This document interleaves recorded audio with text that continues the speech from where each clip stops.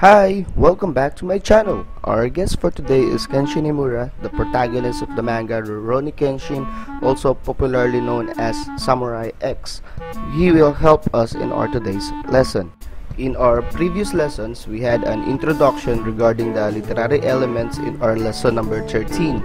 We discussed elements of a plot in lesson number 14, major elements of a narrative in our lesson number 15, and different kinds of story characters in our lesson number 16. If you failed to watch our videos about it, I put its link in the description box below. Please complete watching our videos up to its end. I always add some activities and seatworks at the end part of my videos to help you master the lesson that we are discussing. I also add at the end of the video all the shoutouts as my appreciation for your comments in my videos. I will mention and congratulate those who were able to finish the video and get a passing score in our seatworks. Just comment the score that you'll get in the comment box down below. If you also want me to shout out your name in my next video, just leave a comment down below. Before we proceed to our lesson for today, please like this video as your support to my channel. You can also share this video to your friends. Share the happiness. And most importantly, subscribe if you're not subscribed yet to my channel and hit the notification bell for you to be always updated to new lessons that I will upload here in my channel. For starters, I present to you the vocabulary words that you will encounter in our discussion. Try to match the words to their correct definition in the left column. I'll give you a moment to think about your answers.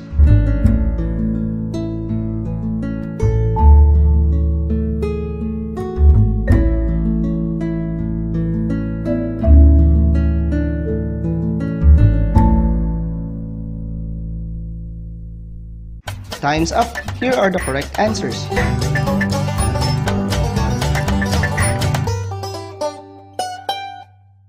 Before we proceed, I want you to remember that you should listen to the story very carefully and that you should prepare a pen and paper with you so you could take down notes of important details. I also want you to list down all the challenges or problems that the protagonist experienced in the story. A manslayer, Kenshin Himura, who played a major role in defeating Tokugawa shogunate of feudal Japan, carries his reverse blade sword with a promise not to slay anymore. He embarks on a quest to repent for his sins by helping the innocent. He lodges in Kamiya Kashin Dojo, where he becomes an acquaintance of Kaoru, the assistant instructor of the dojo. After being saved by Kenshin from mafia, a stubborn young boy, Yahiko Myojin, joins the dojo as a student. Sanosuke, a victim of war, becomes an acquaintance of Kenshin after losing to him in a duel. Together with his new friends, Kenshin carries out his ideal of helping the innocent. A series of events unfold that questions his ideal of living for the innocent and not slaying men. Kenshin faces every opponent with his reverse blade to uphold justice. One of the challenges that Kenshin faced in Rurouni Kenshin was his battle against a Gatling dog which was in the possession of Takade Kanryu. Upon revealing the weapon in his mansion to Himura Kenshin, Shinomori Aoshi, and Myojin Yahiko, Kanryu boasts that the Gatling he has purchased is a new model unknown even to the Meiji government and capable of firing 200 rounds per minute. Kanryu first attacked Aoshi, shooting on Mitsu's leg while Kenshin and Yahiko flee, but the noise of the weapon drew all of the Oniwa Banshu to the scene, where each of Aoshi's 4 subordinates give their lives in turn to rescue their Okashira and give Kenshin an opportunity to strike. Kenshin Himura demolished the weapon with just a single strike. Another challenge that Kenshin faced in Rurouni Kenshin was the change in the norms of the society, from the old ways of the sword which is killing and violence to the new ways which is living in peace. For Kenshin, the new is only truly new if the ways of the past are no longer necessary to protect it. Kenshin, a fearsome assassin called Bakusai, vowed to stop killing because he believes killing is a way of the past. Such way has paved the way for the new age, where supposedly killing is no longer necessary, and such a new age can only be so if the ways of the old will no longer be restored to even in protecting the new age. Therefore, for Kenshin, it should be the conscious decision of those wanting a new era to stop themselves from resorting to the old ways, even if this seems to be the last resort to protect the new. Using the ways of the old to fight for the new is like becoming the enemy you want to defeat. One of the great challenges that Kenshin faced in the story was his encounter against Makoto Shishio, who was the primary antagonist of the Kyoto arc, and a former Ishin Shishi Hitokiri known within the ranks as the Bakusai successor. But after his comrades in the government attempts and failed to assassinate him, Shishio Makoto spent the next decade slowly amassing power and developing an anti-government militaria headed by his own private group of elite warriors, the Jupong Gatana. Flash forward to their encounter. After defeating Ayoshi and Sojiro, Kenshin faced Shishio himself. Kenshin had been worn out and injured from his consecutive fights with Ayoshi and Sojiro, and Shishio knocked him out fairly quickly. Saitsu entered and ambushed Shishio, attempting to kill with a blow to the head. However, Shishio's Hachigane, a headband containing a metal plate to cover the temple, stopped the attack, after which he quickly blocked every move Saitsu used against him and defeated him. Sanosuke also entered to fight Shishio but lost and could not even injure Shishio, despite landing a direct Hotae no Kiwami to the face. Finally, Ayoshi came and managed to stall Shishio long enough for Kenshin to regain consciousness. The two continued their fight to its climax, and to the point that Kenshin unleashed his most powerful attacks. After the overwhelming blow that was the Amakakero Ryo no Hirameki, Shishio's body starts to overheat to dangerous levels, convulsing and becoming physically ravaged internally. Kenshin experienced a great challenge as a samurai when he met Shogo Amakusa, also a disciple of the Hite Mitsurugi, besides him and his master Hiko Seijiro XIII. Shogo was said to be the son of God, and he led a rebellion with the Shimabara Christians to fight against the Meiji government. He also created a new Hite Mitsurugi Ryo technique, the Rairyusen, or also known as Thunder Dragon Flash. This technique of Shogo blinded Kenshin during their duel. Later on, Kenshin decided to fight Shogo one last time in order to bring him back to the light, to stop calling himself a deity, and admit to himself that he is not more than confused and doesn't like hurting human beings like any other. The two confronted once again, both with their Amakakeru Ryo no Hirameki techniques, and Kenshin won. Rurouni Kenshin is also a romantic story between Kenshin and Kaoru. Due to their beautiful love story, a fan was inspired to write a fanfiction story. Here's a scene in the fanfiction story entitled Comfort in the Midst of the Storm, written by Bessa. Later that night, the raging storm spat lightning down onto the earth, and Kaoru lay awake on her futon. With every boom of thunder, she pressed her hands to her ears and curled tighter into a ball on her side. But despite the drumming of the angry raindrops and her best efforts, Kaoru couldn't block the sound out. After an unusually loud clap of thunder, she couldn't help but utter a thin, shrill scream. Kenshin, who was also awake due to force of habit, raced into Kaoru's room, ready for any attacker with his Sakabatos blade gleaming in the dim light. Although he saw no threatening figure, his violet eyes were still flecked with gold when they fell upon Kaoru's shivering form. Kenshin quickly sheathed the weapon and knelt next to her. He then called Kaoru, shook her a little, not noticing that in his worry he dropped the honorifics. Our protagonist, Kenshin Himura, experienced the following challenges or problems in the story. 1. He embarks on a quest to repent for his sins by helping the innocent. 2. His encounter against Makoto Shishio. 3. Comforting Kaoru in the midst of a storm. 4. He was blinded by Shogo Amakusa's Rairyusen. 5. His battle against a Gatling gun. And 6. The change in the norms of the society from the old ways to the new ways. In our previous lessons, we learned that conflict means the problems that the main characters experiences in the story. Every story worth reading has a conflict, but if there's no conflict, there's no tension in the story. Conflict that the writers choose to put for their characters against will have a significant effect on what kind of story to tell. Many stories contain multiple types of conflict, but there is usually one that is the main focus. There are 6 types of literary conflict. 1. Character versus self.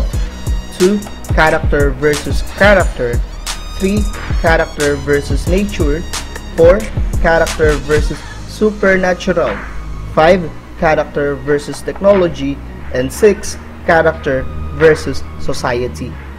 Character versus self is an internal conflict, meaning that the opposition the character faces is coming from within. This may entail a struggle to discern what the moral or right choice is, or it may also encompass mental health struggles. In other words, this is basically the character versus his own self.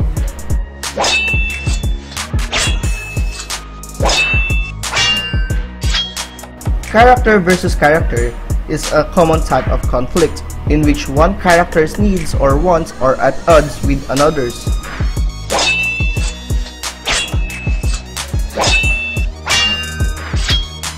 In a nature conflict, a character is set in opposition to nature. This means that whether the wilderness or a natural disaster.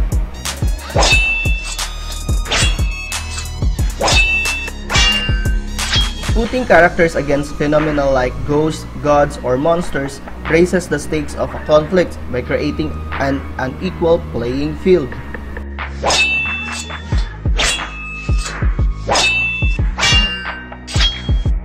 Character versus technology simply means that the character is in conflict with some kind of technology.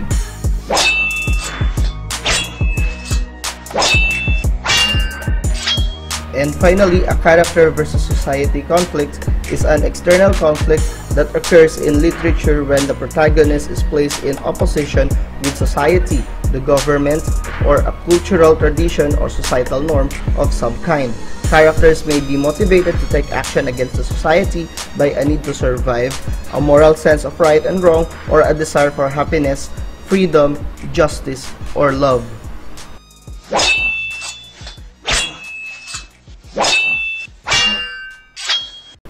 In the answers that you gave earlier, 1 serves as our example for character versus self, 2 for character versus character, 3 character versus nature, 4 character versus supernatural, 5 is example for character versus technology, and 6 is our example for character versus society.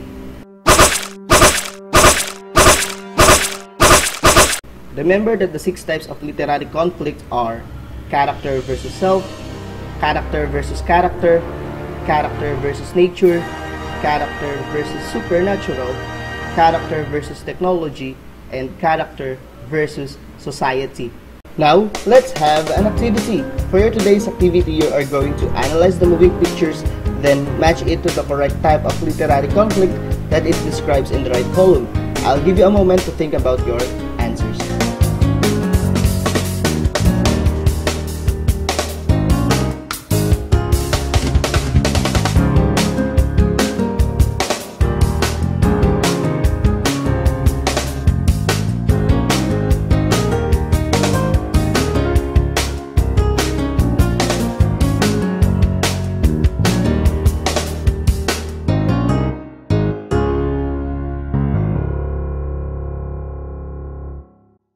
Time's up!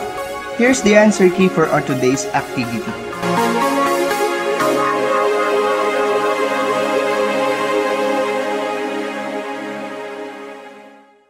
For me to know if you really learned in our today's lesson, let's have a sit work. I believe you already have a pen and paper with you, so let's start. For our today's sit work, you're going to identify the word that is being described in each sentence. I'll give you a minute to do this. If the time is not enough for you, you may pause this video.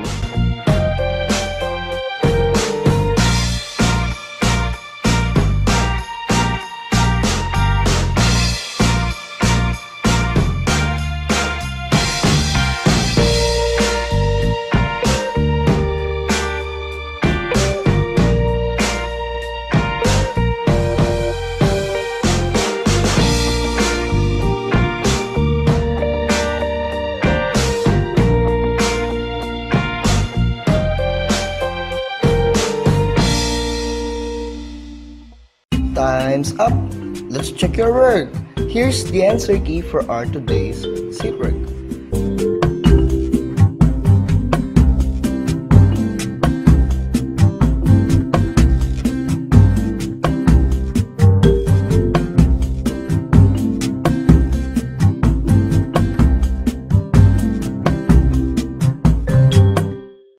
All set. I hope you've learned a lot from our today's lesson. I hope that now you know the different types of literary conflict. Please comment down below the score that you get in our seat work. If you pass, I'll post a shoutout of you in our next video. Speaking of shoutout, as my means of showing my gratitude and appreciation to all of your comments in my videos, I would like to post a shoutout to the following people.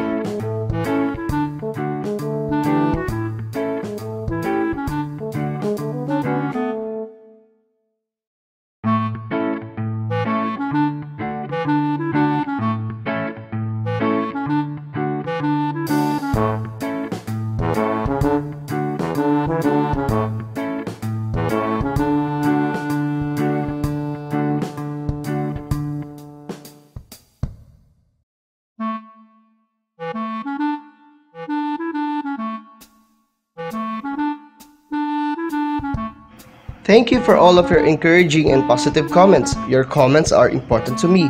By the way, the sole purpose of me making video lessons like this is to help children be able to study at home. So in order for this video to reach as many children at home as possible, please share this video to your friends. And again, to help me be encouraged in making video lessons like this, please like this video and subscribe to my channel. Don't forget to click the notification bell as well so that you will always be updated to new lessons that I will upload here in my channel. Thank you and see you in our next video. Bye-bye!